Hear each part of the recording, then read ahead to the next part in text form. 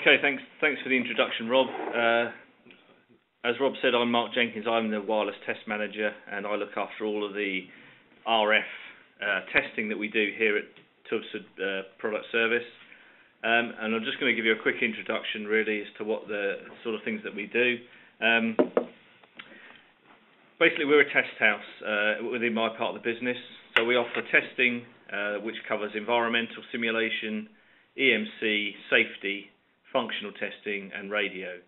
As I say, I look after the radio side of things, and we're offering testing to various standards, European and international standards as appropriate.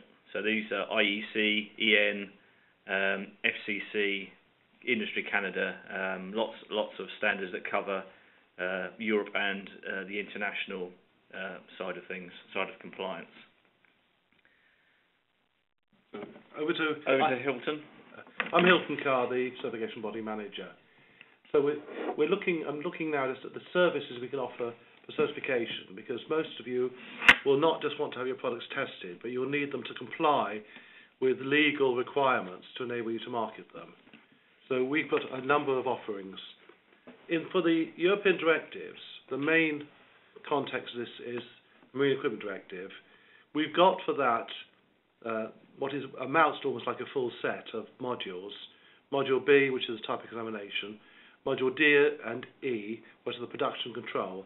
Module F, where if you have a small batch or you want to, you've imported a product and you need it to be tested so you can wheel mark it, that is the opportunity where you could do a Module F approach, and Module G for units.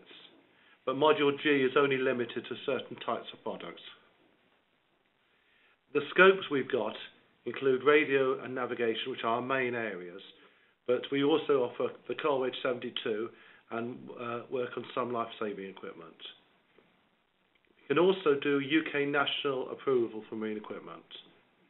Now, if your equipment is not subject to the Marine Equipment Directive, but it transmits and is used in Europe, it will have to meet the RTTE directive.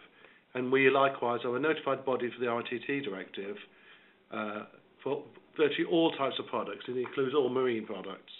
So if you've got a marine transmitter which is not subject to that, and that would include also any land-based station which is communicating to a vessel, because it's not on board a vessel, it would be subject to the RTTA rather than subject to the Marine Equipment Directive.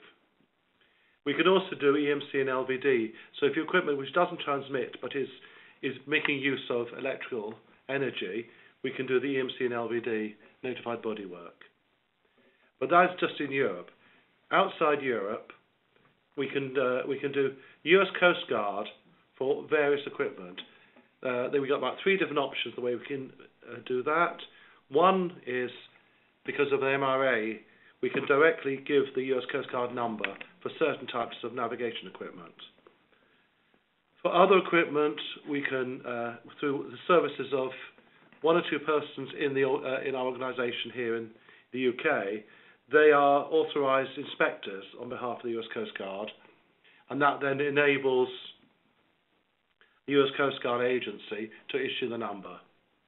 And finally, we can apply directly to them on your behalf when we've issued the required certificate, and then get their response. We do FCC and Industry Canada radio approvals. So that includes both SOLAS vessels and non-SOLAS radios. So anything that transmits comes under the FCC rules for radios if you wish to sell it in America, and likewise in Industry Canada rules if you sell it in Canada. We are appointed to give those approvals. And likewise, if it is going to go on a vessel, then we can indirectly get Transport Canada approval. We have to apply to them. We can't do it in our own authority, but we have a service to do that.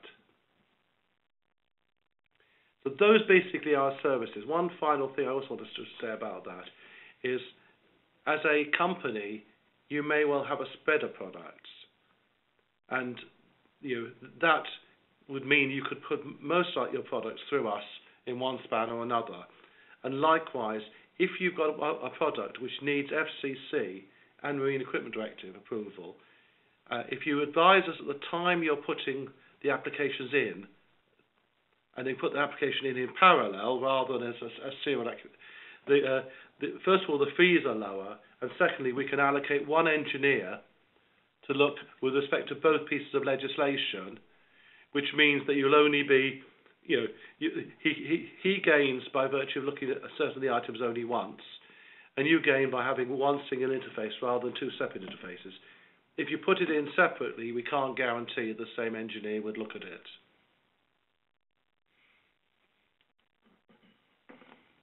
So on to developments. We've recently been given and reviewed a revision of the Marine Equipment Directive.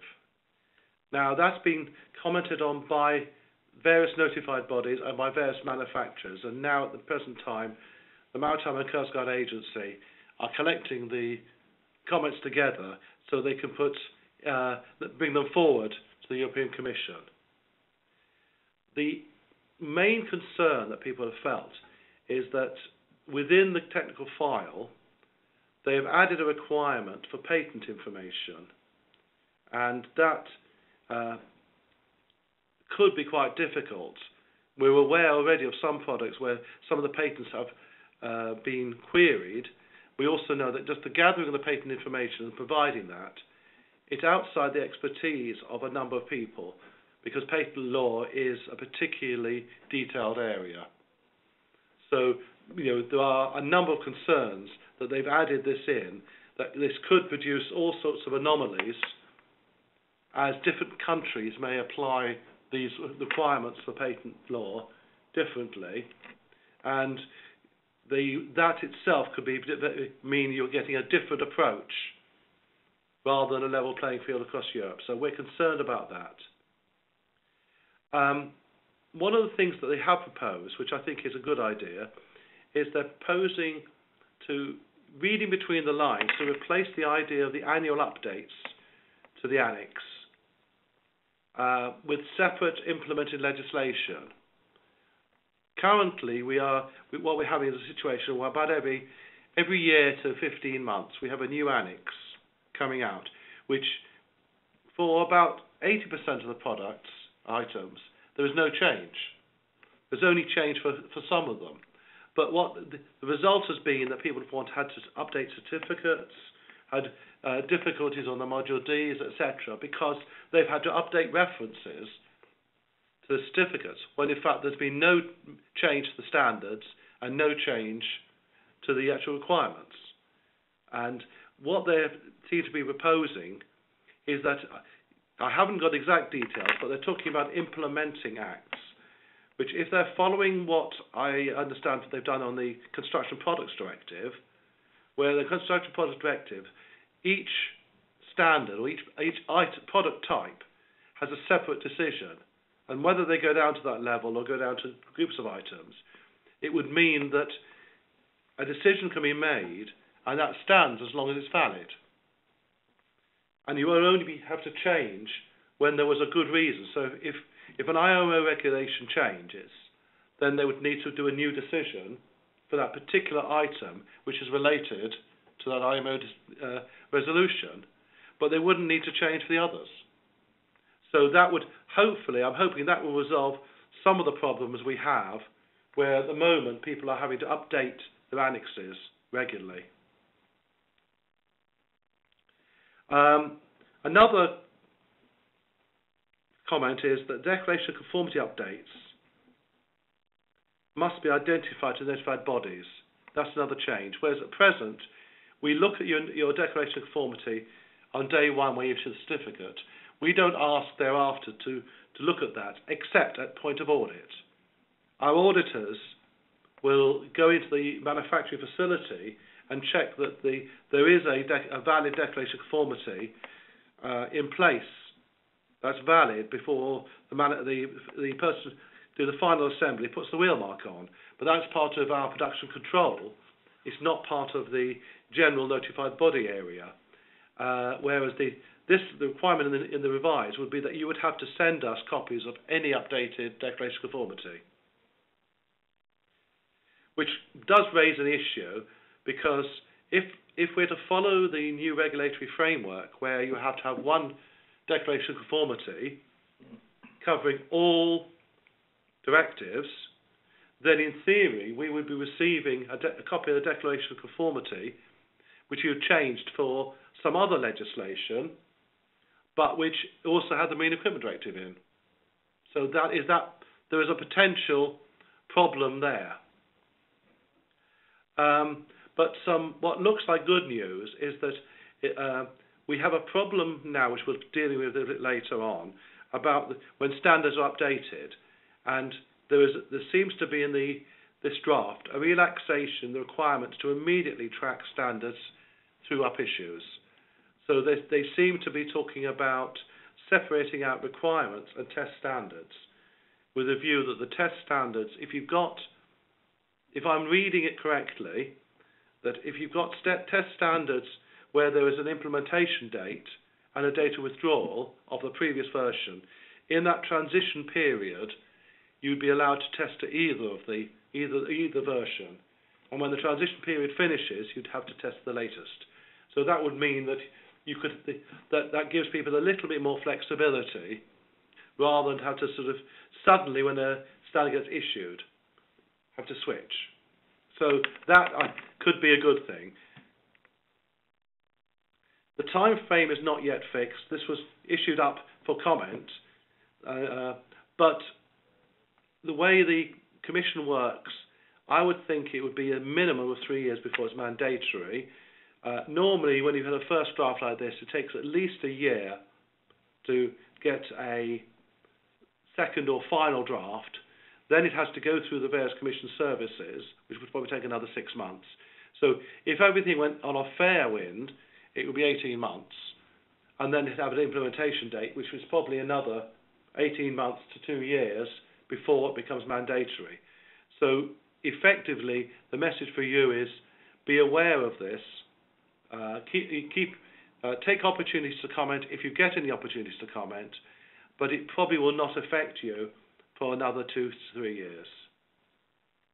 And we as I said on the slide, there will be rules will be needed for the transition, because the last thing we want is one country requiring a new MED certificate and another country requiring an old MED certificate at the same time, because it just would create chaos for everybody. So we'll want to avoid that, but that's something which people like the MCA and notified bodies will have to take up with the Commission to make sure this doesn't happen.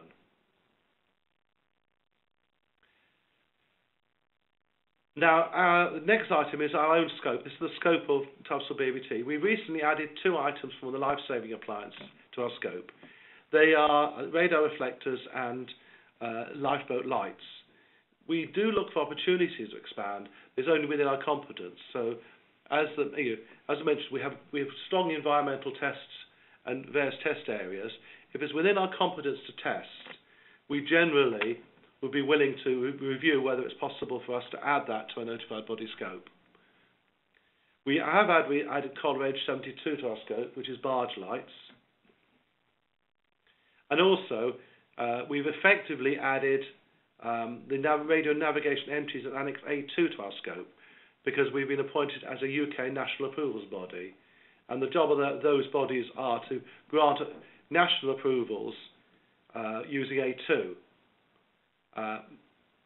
If there was a particularly novel product which wasn't in A1 or A2, but which did come under IMO regulations, then under our appointment we would be able to approve it, but we would have to work very closely with the Maritime and Coast Guard Agency in agreeing what the set of requirements would be. And that would require sort of cooperation between all the bodies. If you want to see our current scope on item by item type, you've got the listing there, the link. Go to Tufts BAVT, go to the web page related to Marine Equipment Directive, and you'll find the list then of all the different item types that we currently can do.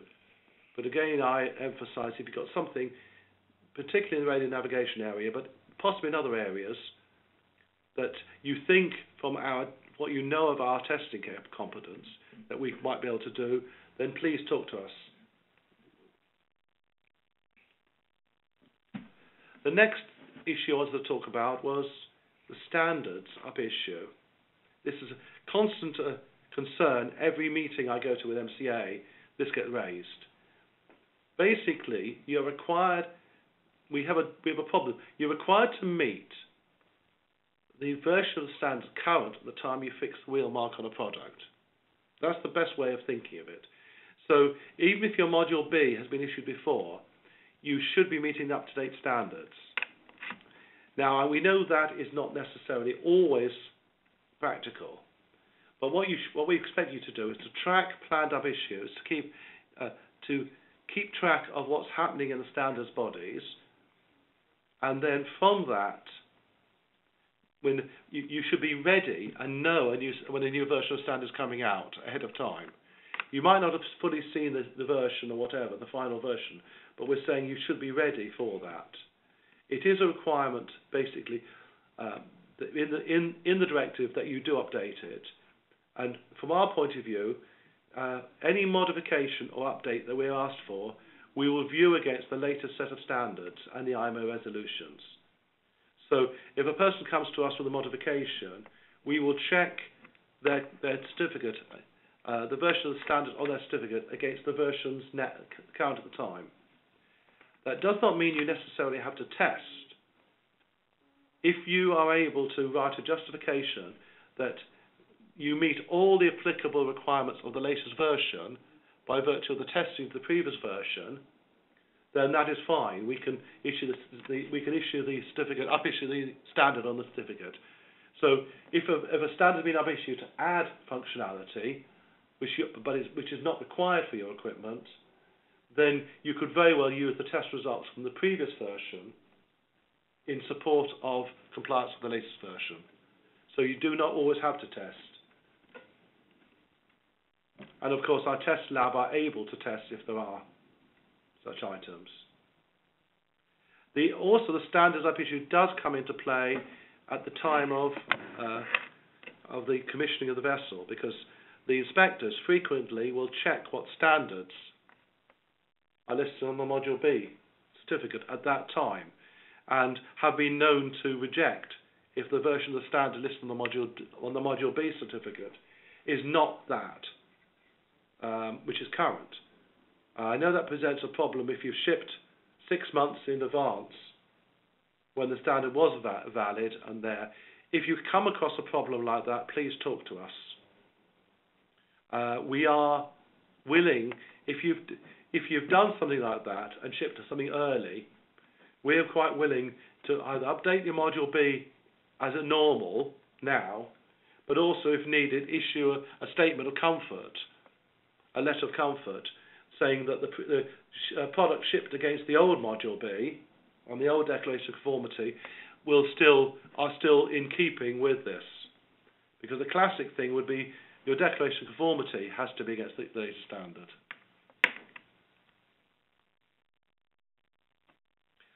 New amendments coming into force.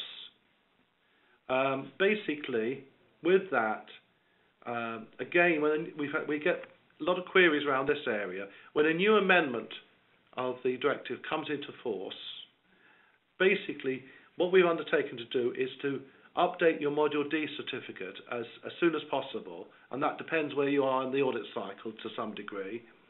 But we will amend the Module D certificate to reference the latest amendment, provided the item numbers are the same. If there's been some movement of item numbers around, then we may not be able to readily do this. But provided the item numbers listed on the Module D certificate are the same, then we will update the Module D certificate to reference the latest amendment.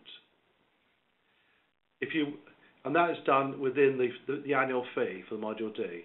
If you wish to have a Module B certificate updated, we do not do this automatically. We wait on you to request that, and there would be necessary to have to be a fee attached. But again, to do that, part of that will be checking the standards and things that are listed on that.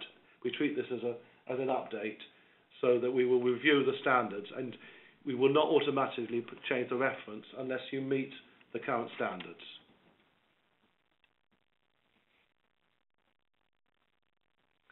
Transfers of certificates to TUV. If you've got a certificate already in place with another notified body, we will accept it and let it be transferred across to us. If you've got the module B, we would expect you to send us, or to be able to send us, the full TCF. We would not, at the time of transfer, review that. We would just hold it to ensure that we've got there. Then at such time as you do if you've got a module B and then you do a modification, we will then review that as we would do modifications for anybody. But if you're asking us to take responsibility, we can take responsibility for someone else's certificate, provided you've made it clear that we are then the responsible party for all changes. But we can also do a full Module B recertification. So if you're coming near the end, or say 4 years, you've got 1 year left on your certificate, for example, you could send us a full TCF and request that we issue a brand new certificate with a brand new 5 years, and that then would be treated as recertification. For Module D transfers, if you've got a Module D manufacturing with somebody else, another notified body, basically we follow the normal IF guidelines for transfer, as we would do for transferring an ISO 9000 or other quality management system certification. There are standard rules for the document. You have to give us details of where you are in the audit cycle, copies of the certificate, copies of any open issues with them, and 1 or 2 other documents. But we can do the Module D transfer on a documentary basis, and then we would then have an audit within your normal audit cycle. We also list partial transfers as an option. We're aware that if you transfer your Module D to us, one of the things that would happen would be you then have to relabel your product, because you have to put on the notified body number of the notified body who is responsible for the Module D. Now, you might not want to do that halfway through a year. So when we talk about partial transfers, what we're saying is you can transfer Module D to us when you partially transfer it. So if you have a new product or a group of products you want to transfer to us, you could do that while retaining your other Module D with the other notified body until such time as you want to transfer all the products to us. The only problem with that is you then are subject to 2 audit programs rather than 1. But if it's convenient for that, then we could do it that way. It's up to your choice. So you can do that. That could be useful if you've got a product near its lifetime end. You may not want to transfer it to us. Brand names are an issue which a lot of people do not fully understand. If you're the designer of a product and you permit someone else to market the product in their name without a reference to you on the product, they legally become the manufacturer from the point of view of supply. The example I use is if you go down your local store, I'll use Tesco as an example, and you buy a tin of beans there with a Tesco label, you don't ask whether that tin of beans is being made by Heinz. If you get poisoned, you'll go to Tesco's and sue them. You won't go to Heinz. It'll be Tesco who sues Heinz. And the same is the issue with brand names. If someone buys a product with the name of the company on, they're legally responsible for the whole compliance. There should be a declaration of conformity in their name. They may need a separate Module D. It depends on the arrangements you've got. We will need a separate Module B if it's in their name. If you've got, however, a comment, as a couple of our clients have on the product label on the back, manufactured by the original company, then we are quite happy to accept there is traceability back. Because what the key issue is, traceability back to the product, to the person who's legally responsible. If you've got that manufactured there, the name manufactured by, that's fine, because that will be traceable back to that company, and any authorities, surveillance authorities, whatever, can go back to that company and obtain all the data they need. So it's an issue about a market surveillance issue, it's an issue about accountability and legal. So that if someone else is selling your product, you need to ensure that they get it right as far as the legal aspects. A separate Module B, if necessary, if they're selling it in their name.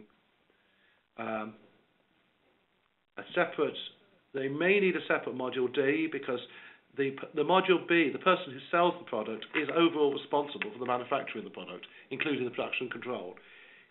He is overall responsible for that.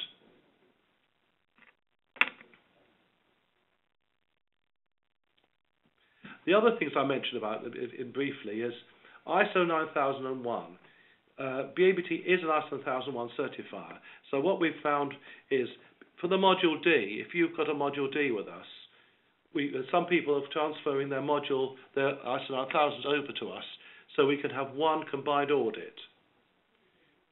We do have to look at it saves in audit time, because we would look as part of a Module D at certain aspects of an ISO 9000, the maintenance of an ISO 9000, if you've got one.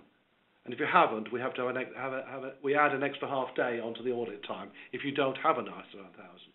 So basically, if we're doing an ISO 9000 audit, you'd save audit time, you'd save them having a in auditors travelling, etc., because you're having one auditor doing that, and there's one certification body. So that's an opportunity you've got of linking that to your Module D. On the EMC directive, I've been talked almost entirely about products subject to the Marine Equipment Directive. But if your equipment is not subject to the Marine Equipment Directive, you should note that, in fact, we're expecting a new version of the EMC Directive to come out in the next 3 months. We're not expecting a great deal of changes. There are changes on the areas about declaration of conformity, how they have to be presented, and there may be one or two other small things. So if you've got products subject to the EMC Directive, we would advise you to keep checking when it comes out. There was a version around a year ago we've seen, but I've had no news that is actually the final version. Likewise, the RTTE Directive itself is also subject to revision. That's not expected as soon. That's expected probably in 2 years' time. But just to say, if you are subject, and likewise the LVD, Low Voltage Directive, again is subject to change. We don't quite have a date for that, but I would expect it to be in the next 6 months. The LVD would come out. So if you've got products subject to that, again, keep a check on that, because you may have to take certain actions. I now hand over to Mark for some testing news. Thank you, Hilton. Thank you. I'm just about to give you a little bit of information about some of the changes that we've had within the testing area here at TUSUD BABT. The intention isn't to give you a full rundown of all the testing services that we offer, because that would be the subject of a separate and very long webinar. So it's just to give you an idea of a few things that's changed within the marine environment. The first one really is some changes that have happened to the area of COSPAS SARSAT emergency beacons. For those of you that are not familiar, this covers search and rescue radio beacons, covering things like EPIRBs, PLBs, ELTs, etc. And this is to do with the worldwide system for search and rescue, involving satellites, ground stations, and mobile stations as well. And what we're talking about here is a move to a second generation of this system. The system's been in place since about 1982, and there has been a lot of talk within the committees to move to a second generation of technology. Well, you could ask really why the need for a second generation. Well, some of the technology is struggling a bit to cope. And what we're talking about here is taking all the features that we currently use and bettering them. So we're talking about perhaps a move to a different type of signal structure, so more a sort of 3G mobile phone type system, a CDMA spread spectrum type system that we use within the 3G mobile phone environment. That would give you certain advantages over the existing system. Why now? Well, the launch of new satellites for various purposes, which could range from the launch of Galileo satellites to new weather satellites, has given the guys that run this system, COSPAS SARSAT, it's given them an opportunity to relieve the pressure on the system, and because of the beacon population has grown so much, this would mean that new channels could be opened, which would otherwise have a detrimental effect to the system. So this is basically increasing capacity and offering certain technical advances to the system. It's driven by operator requirements. So these are search and rescue personnel, national administrations, etc.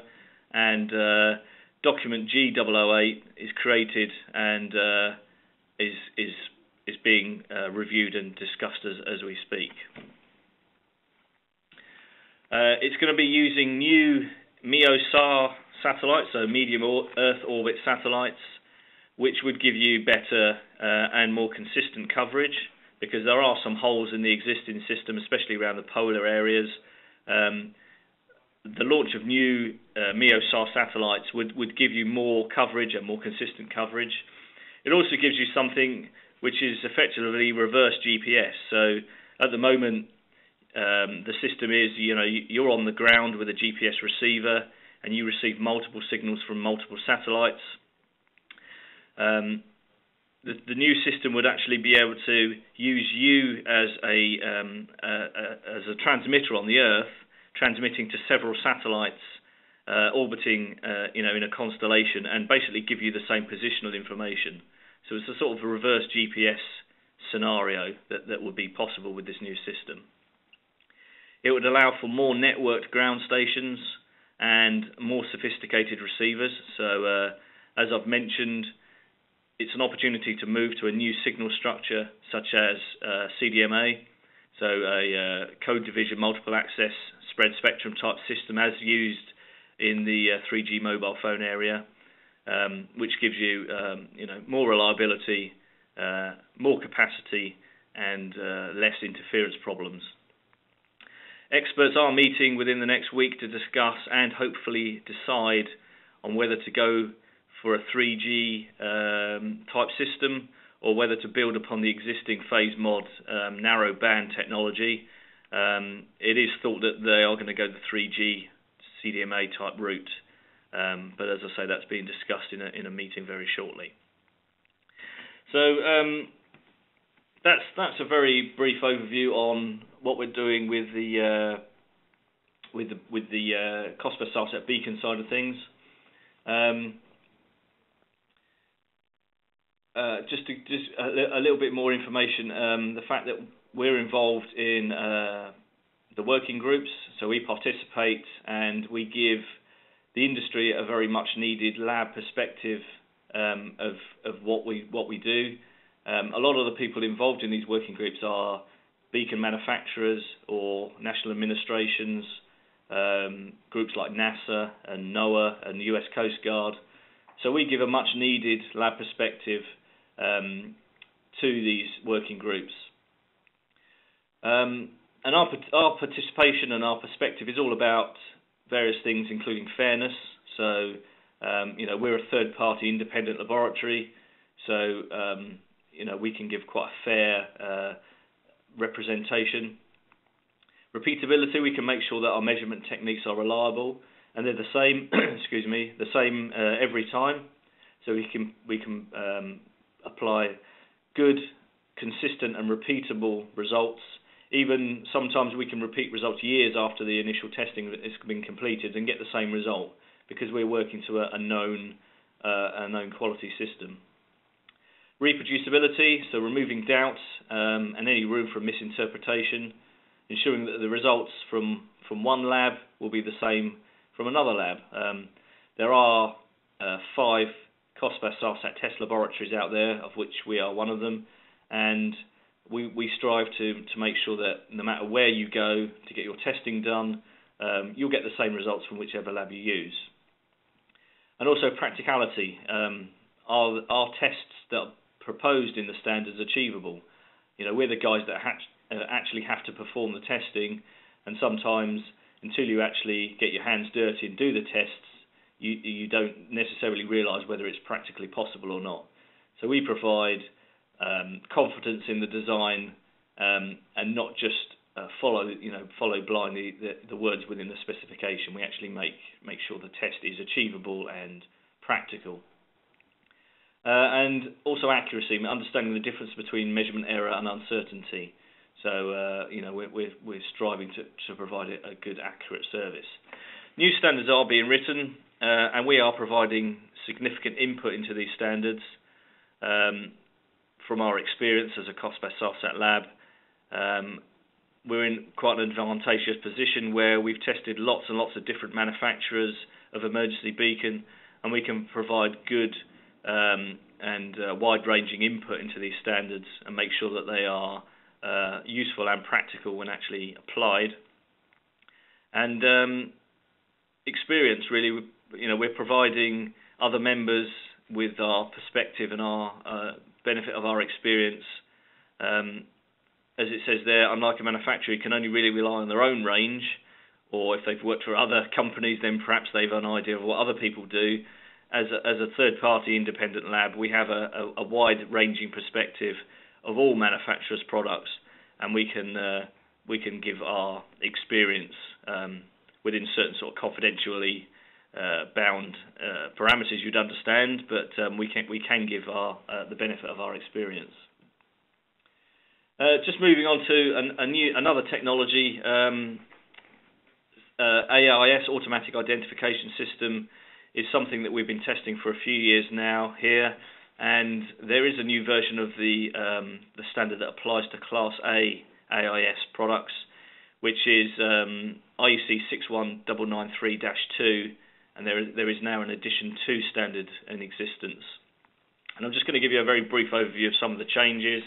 The new standard has basically added several new requirements. So there's 40 new test requirements and 27 new test cases in addition to the previous edition. And these modifications have been made to correct mistakes in the old version of the standard and to basically add some new test requirements where perhaps the old standard didn't provide sufficient test coverage. So we've been working quite hard here at TV to adapting our test methods and making sure that we can continue to offer a test service to this new Edition 2 of the 61993 spec. It's allowed us to modify certain test cases, and we've done that without the need to purchase any new equipment. So we've used our existing Tingamus Mark II AIS test system, and we've modified our own internal test software and worked with Tingamus to get them to provide some modifications to the system software, and we haven't actually needed to purchase any new equipment to do this.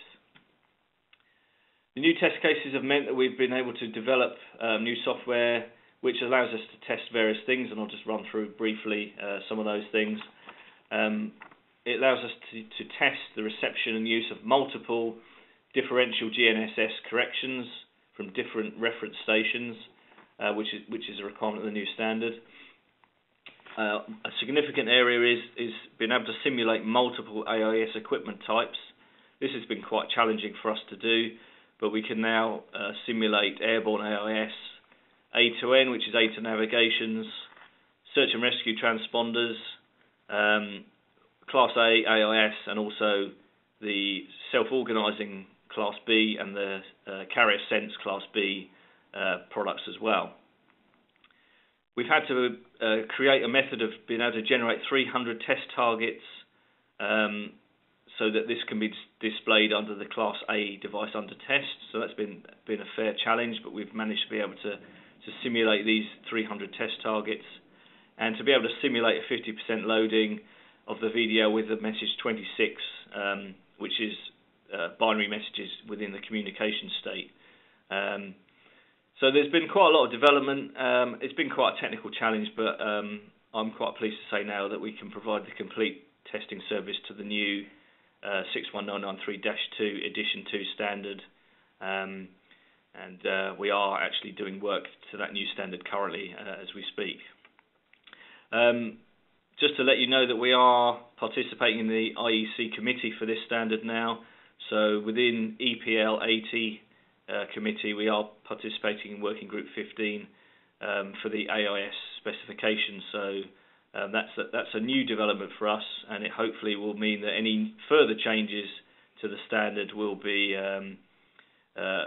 taken into account and offered as part of our test package offering. Okay, so I think that's the end of the test update and Hilton's certification update as well.